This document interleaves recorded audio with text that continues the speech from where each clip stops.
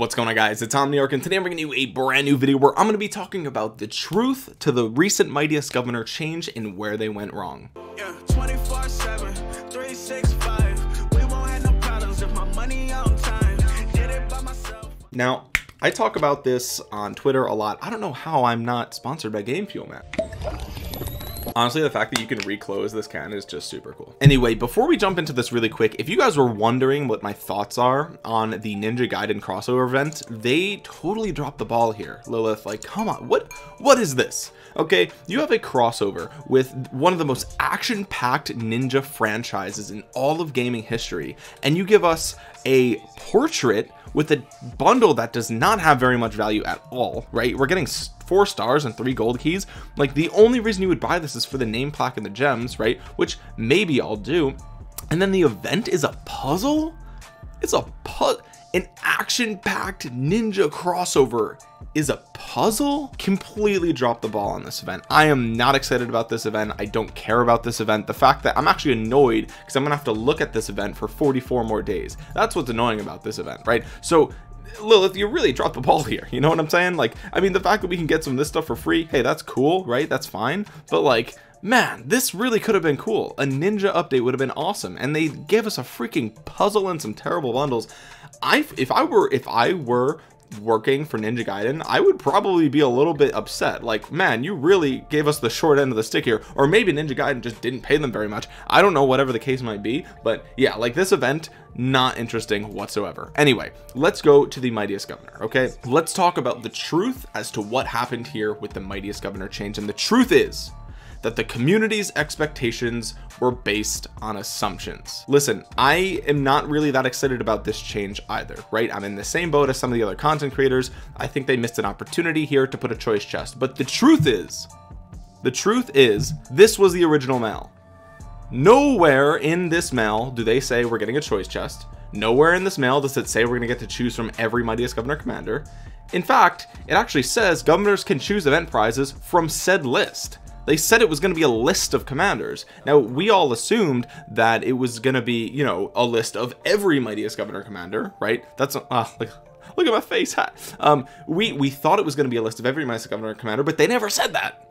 So the truth is, our expectations were based on assumptions, and it's our own fault for being let down. I mean, I know it hurts to hear that, and it sucks to like that's the reality, but again, the reality is that we expected one thing based on literally no evidence. There was no evidence to assume that, or to prove that they were going to let us pick between any Mightiest governor. So that's the truth of the matter is we're let down because of our own expectations, right? Now, what went wrong here, what went wrong with the Mightiest governor event is that this update actually doesn't address the original problem, right? Remember, the problem that they were trying to solve was to synchronize the available commanders amongst all kingdoms that are past light versus darkness, right? And so if we go into Osiris League, though, you know, shout out to my boy Shinji and Kingdom 1382, they're in the same bracket as Kingdom 1.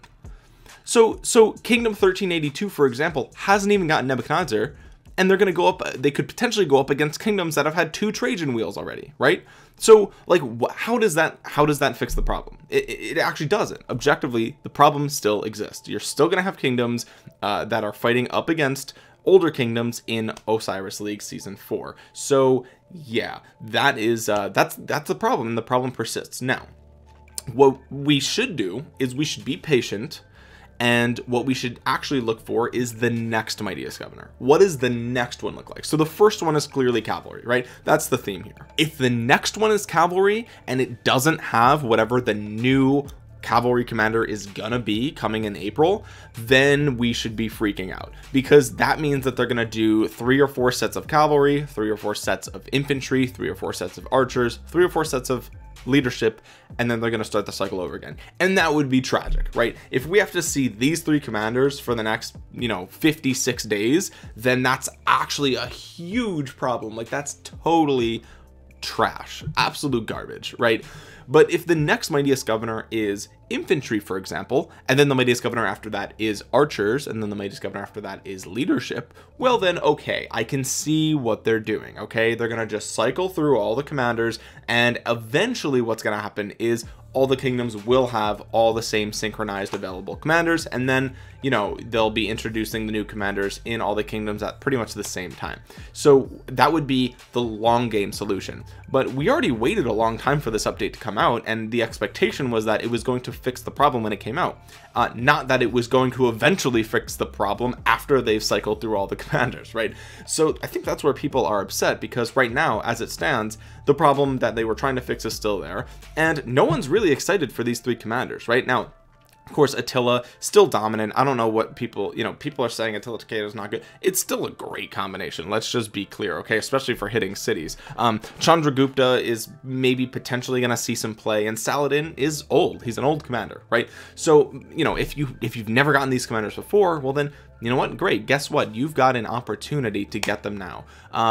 You know, but for players in older kingdoms, they're really upset. Now, let me also be clear about one other thing too. This is actually this is a good change, right? Like, if we take a step back and we distance ourselves from our expectations and what we hoped they would have done and what we think they should have done, if we just look at what's happened, right? They had a 1 commander Mightiest Governor for 4 cycles, and now they've changed it to one where you can pick your commander. So objectively, this is an improvement, right? It's actually an improvement because now players get to choose which commander they want, which is better. The other thing we have to identify is that this doesn't affect 95% of the player base, because most free-to-play players are not going to win the Mightiest Governor anyway, right? And so again, we have to, and I have to constantly remember this as a content creator, a majority of players are not that affected by this, and also a majority of players will actually benefit from this because now they can pick their commander.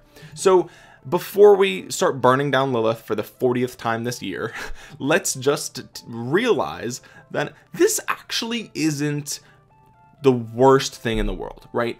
Is it the best solution? No. Is it what we wanted? No. Is it what we expected? No. Is it what's best for the game? I don't think so, but like, what do I know? I'm not a game dev, right? So maybe in the long run, they have a strategy where this is actually going to work out. So again, the truth of the matter is our expectations were really high, and they were baseless claims. And the real issue is that it just doesn't immediately solve the problem that they were trying to solve. That's the real issue, right? It's an improvement, but it doesn't solve the problem. And so that's why I think a lot of players are upset. That's why I think a lot of players are frustrated with this change. What I'm thinking about now though is, let's say, you know, this cycle comes and goes, then there's the next Mightiest Governor cycle, and then the cycle after that, you know, I think the cycle after that should be the one with the new commander, or maybe it's the next one, I'm not sure. But regardless, it's most likely going to be a cavalry commander, right? And so what is that going to look like, right? Like, let's say their plan is to go 1 cavalry, 1 infantry, 1 archer, 1 leadership, and then cycle back. So what if they introduce a new cavalry commander, and then do we have to wait for that whole cycle to go through before we get access to the new commander? Because at that point it'll have already been like, what, 8 weeks or something ridiculous like that. So yeah, I think starting with cavalry was probably like the biggest thing, right? Like, if they had started with infantry, or if they had started with archers, then I don't think people would have really been upset, right? If they started with archers and you could get Nebu, like, yeah, you wouldn't get Moctezuma, but nobody really cares about him, so it is what it is. And then the next cycle was the new cavalry, then it would have been like, okay, cool, like this cycle is fine, right? That would have worked out. But I think, you know, another thing where they missed, it was a miss, was that they started with cavalry. You know, these are the oldest of the bunch, right? So when the next cavalry commander comes out, what are they going to drop off Saladin and say see you later, and then it'll just be the new one, Attila, and then Chandragupta? Is that how it's going to be? I have no idea. But again, I think if they started with archers or even infantry, because I know a lot of players want Zenobia still, I think there would be a lot less outrage from the community. But again, it's all about that perception and the assumptions that we made going into this. Now, the biggest thing that I'm concerned about, right, because Mightiest Governor is whatever, the biggest thing is that this means the Wheel of Fortune is going to be a pick 3. Let's just be clear, okay? Let's just call it how it is. It's gonna be a pick 3. Based on this, there's just no reason to continue to assume the Wheel of Fortune is going to be pick whatever wheel commander you want, right? Do I want that? 1000% yes, 100% yes, that's what I want, right? That is what I want. But based on this, I think the odds of that have been reduced to nearly zero at this point. I think they're going to do the same thing. It's going to be a cavalry Mightiest Governor with a cavalry Wheel of Fortune. And you know what? That's an improvement, but it's not really what we wanted. It still doesn't really solve the problem that we talked about before. So it is what it is, right? This update apparently isn't going to be as great as we thought it was going to be. Again, Lilith had the opportunity to deliver what the players wanted. We even told them what we wanted, right? We even said, like, you know, oh hey, look, they're changing Mightiest Governor and Wheel of Fortune. Yay, I can't wait to pick my commander. I can't wait to pick from any commander, right, Lilith? Right? That's what the player base wants. Hello. And then they release this, right? So they missed the mark. Now, again, we're not game devs, so we don't know. Like, there's probably a reason why they did this instead of a pick one chest, and it's going to be the same with the Wheel of Fortune. There's probably a reason why they are going to do a 3 commander Wheel of Fortune instead of any Wheel of Fortune. And I would be willing to bet it probably has something to do with money. I'm just gonna, you know, take a shot in the dark. It probably has something to do with money, right? Because when it comes to exclusivity, meaning this commander's only around for a limited time and then it's gone for a while, that incentivizes players to spend money for that event, right? So if we see this and we think, okay, next cycle I won't be able to get a cavalry Mightiest Governor event, and in fact it'll be 4 cycles before the cavalry commanders come back.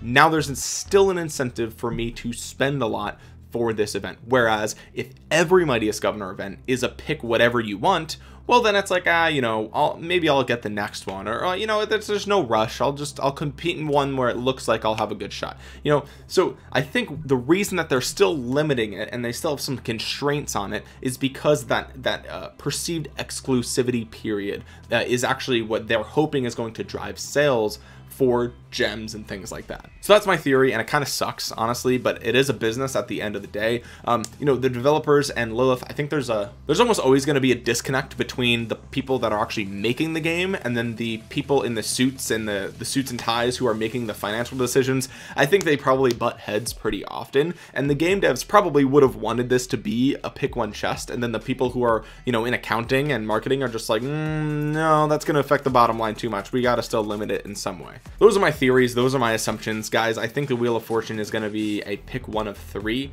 and that's a bummer because, you know, we already, like, if you're a spender, you already have these daily bundles, you know what I'm saying? Like, you can already get some of these commanders just by buying these dailies. So I don't know, dude. I don't really know how I feel about this. It sucks to think that the Wheel of Fortune isn't going to be what we thought it would be. Now, again, it could be, right? It could, but let's just be real. It's probably not. Anyway, guys, if you enjoyed this video, if you found it entertaining, useful, or informative, or anything like that, make sure you drop a thumbs up on it. It really helps out the channel a ton. And subscribe to the channel if you're new around here, and click that bell to be notified the next time that I upload a Rise of Kingdoms video. A majority of you guys are not subscribed, so make sure you go ahead and do that. Comment down below your thoughts and opinions on this change. I think a lot of players aren't very happy with it, but do you think I'm on the right path with assuming that the exclusivity is their attempt at driving sales?